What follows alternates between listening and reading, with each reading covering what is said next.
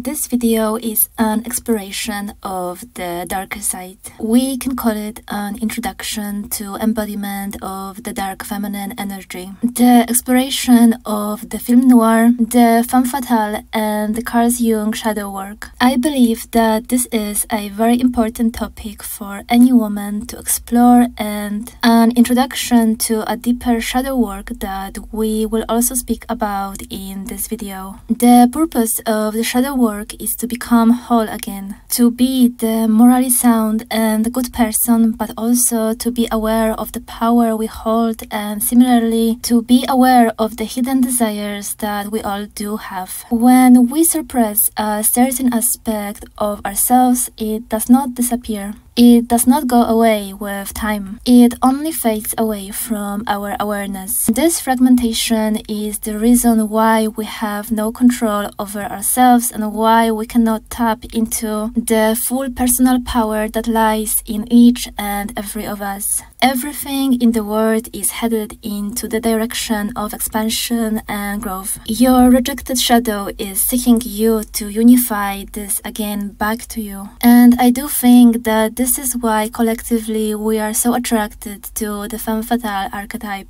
According to Oxford Dictionary, the femme fatale is a mysterious, alluring, enigmatic female character in stories who possess a threat to the male protagonist, using her sexual powers to entrap and lure him to his downfall. To understand the collective shadow work that screams to us through the attraction to the dangerous woman, let's first explore the film noir genre, the genre to which the femme fatale belongs to. The film noir is a cinematic term used primarily to describe Hollywood crime dramas, particularly those that emphasize cynical attitudes, exploring morally corrupt behavior and motivations. Film noir is a genre that belongs to the 1940s and the 1950s especially. However, the impact of this genre can be found in the modern cinema as well. There are many modern movies that are described as neo-noir as they represent the classical film noir characteristics. The dominant word view expressed in film noir is paranoid, claustrophobic, hopeless, doomed, predetermined by the past without a clear moral or personal identity. The visual style conveyed this mood by expressive use of darkness, both real and predominantly underlit, and also psychologically through shadows and claustrophobic compositions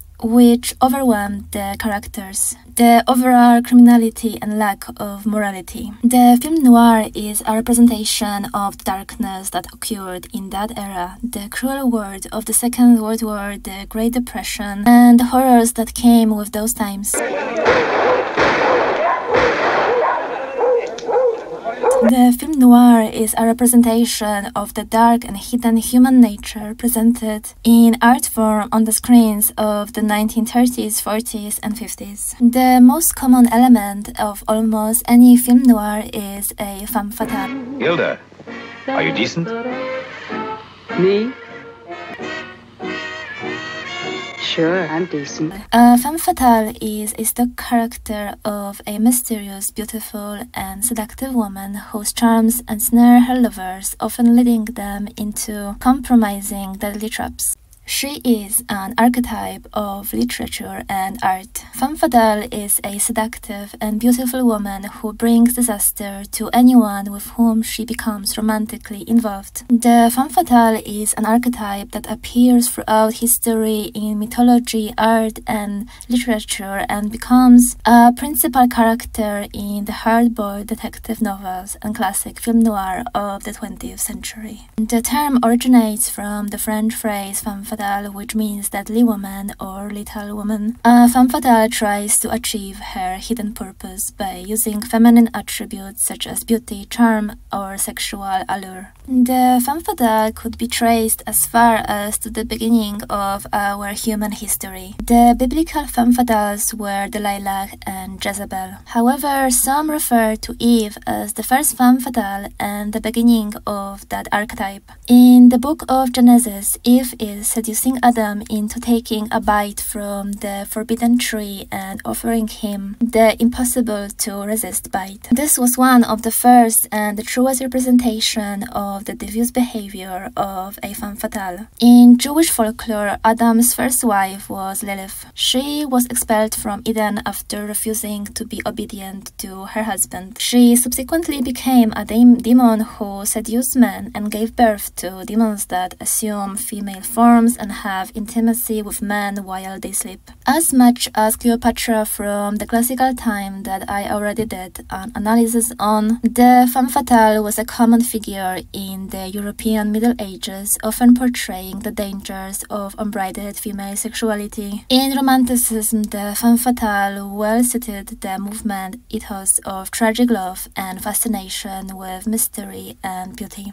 The femme fatale's intelligence is an essential to the archetype as much as her beauty. It is her cunning, strategic ways and ambition that often drives the plot of the film noir. The femme fatale stems from the siren. In the art of seduction, the siren archetype is introduced as a seductive woman who uses her beauty and charm to entrap men. She is depicted as a tempting figure who sings a song that lures men to their ultimate downfall. The siren is known for her beauty, sensuality, and mystique, which she uses to captivate those around her. She may use her charm to manipulate the desires and emotions of her target and often leads them into dangerous or undesirable situations. The siren is often portrayed as a dangerous figure because of the negative impact she can have on those who fall under her spell. And it is often said that the growing prominence of femme fatales in the cinema and fiction of the mid-20th century may have been linked to the rapidly shifting gender roles in that era. During the World War II and in the absence of men who fought wars, women took jobs outside the home and held down households. The femme fatale and her deceptions also suited the cynicism and the dark and pessimistic mood of the film noir genre. And compared to the more maternal and good girl and a good wife characters of the time, she appears as less passive and more complex and dangerously compelling.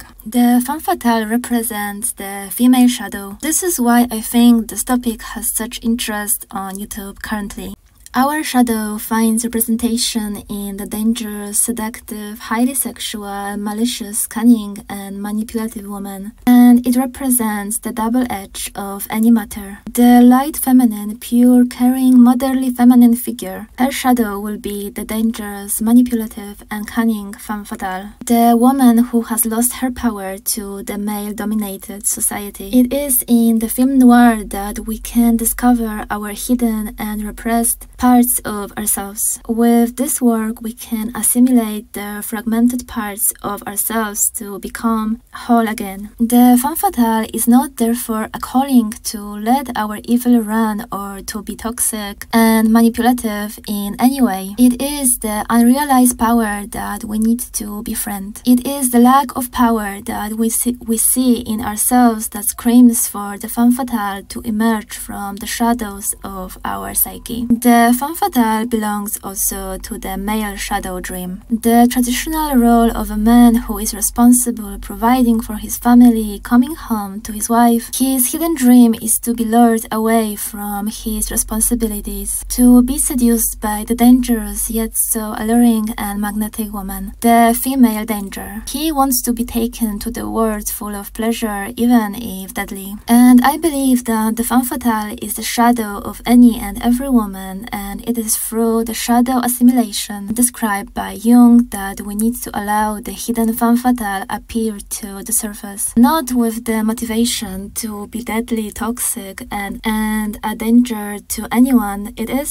to realize the power we women have. It is also to allow this power to shine through our light and moral selves. And I spoke about it in my previous videos about the mistress and wife character analysis, and I will link those down below. I can now see that I am doing my own shadow work on YouTube, wanting to assimilate my shadow, and I welcome you to join me in the exploration of the common female shadow, which is the femme fatale. It is to be aware of the power that we have and to be able to morally use it if needed. It is a tool like a sharp knife that we need to fully examine to be able to not use it for any bad cause. We need to realize the power that we have and channel it in the morally correct ways. The femme fatale was the dark representation of the female shadow. So now let's speak about what is the shadow and the Carls Jung shadow work. And as an introduction, let's take a particular quote from him that I like. Good does not become better but being exaggerated, but worse. And a small evil becomes a big one through being disregarded and repressed. The shadow is very much a part of human nature, and it is only at night that no shadow exists. From infancy and through childhood and adolescence, we pick up from our parents and caregivers both conscious and unconscious messages about what is acceptable in terms of our body, our feelings, and our behavior. All that is unacceptable is suppressed and repressed and becomes part of our shadow. We not only take in and repress what is unacceptable, we also internalize our caregivers' attitudes to these unwanted qualities and characteristics of ourselves. The harsher the attitude, which may have been repressed by withdrawal of love, rejection, physical, emotional abuse, the more hostile we are to those facets of our shadow. The shadow is an unconscious aspect of the personality that does not correspond with the ego ideal, leading the ego to resist and project the shadow.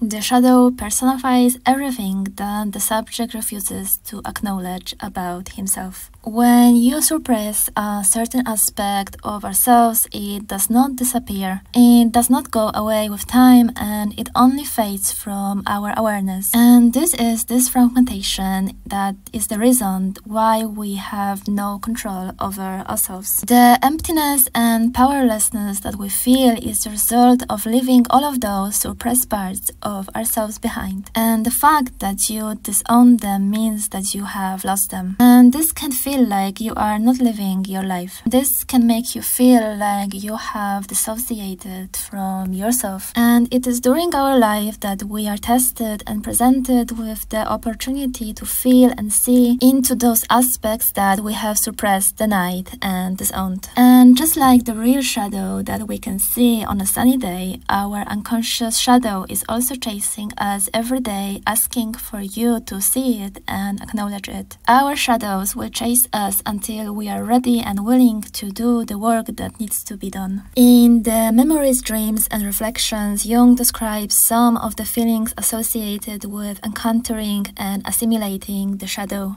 fear, disgust, remorse, and guilt, compassion, grief, and humility. This process and the assimilation of the shadow leads to the self-acceptance and self-forgiveness. The assimilation then is the process of comprehending the shadow, and it may involve the ego adapting certain aspects of the shadow, or it might be the acknowledgement of its existence. The femme fatale topic will never be finished in one video. It is as deep and dark as can be, and I believe that it can only be explored through different movies and books, different characters, and the embodiment of the femme fatale by many different characters. I therefore invite you to join the femme fatale playlist on my channel. We will be exploring the film noir and neo-noir, and let ourselves together do the shadow work where we can unify the repressed femme fatale in us.